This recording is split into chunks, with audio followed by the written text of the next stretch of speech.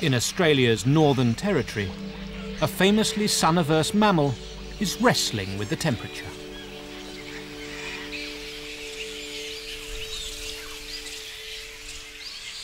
Staying cool just requires escaping the jaws of death.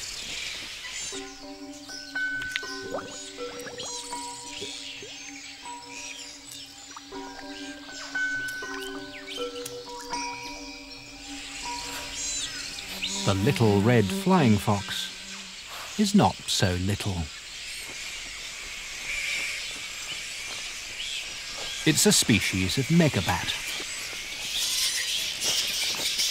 with a body as big as a rat and heavier,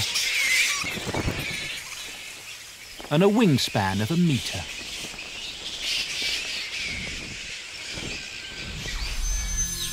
If temperatures hit a tipping point of 40 degrees Celsius, hundreds of these big bats can die.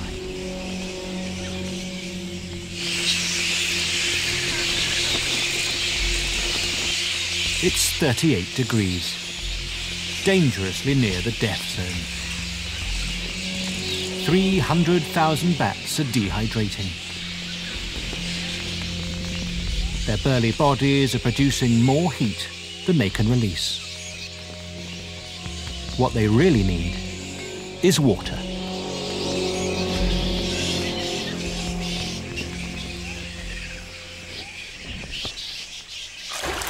Skimming the river's surface with their chests is refreshing. But more importantly, it collects water in the hairs to lick off back at the roost and quench their thirst. But they're not the only ones making the most of the river.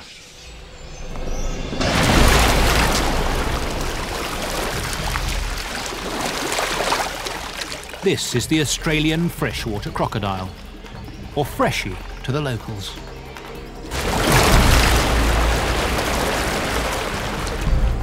The sun makes these cold-blooded reptiles alert and ready to hunt.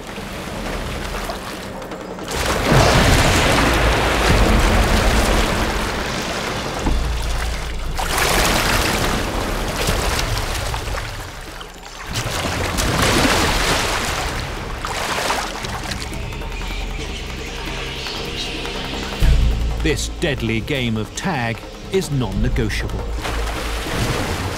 If they don't risk becoming fodder for a freshie, they'll die in the heat.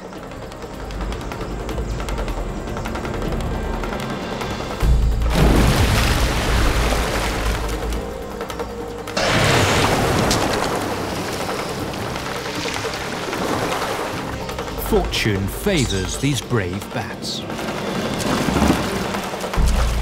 Most of the time.